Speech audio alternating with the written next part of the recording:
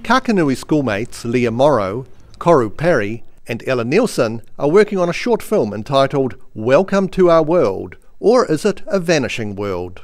It's about Kakanui and like Campbell Bay and like the white bait fishing spot and stuff like that.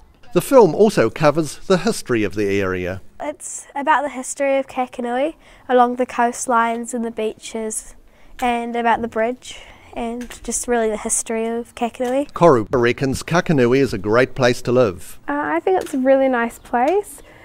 In a way, not like the ideal spot to live, probably better for holiday.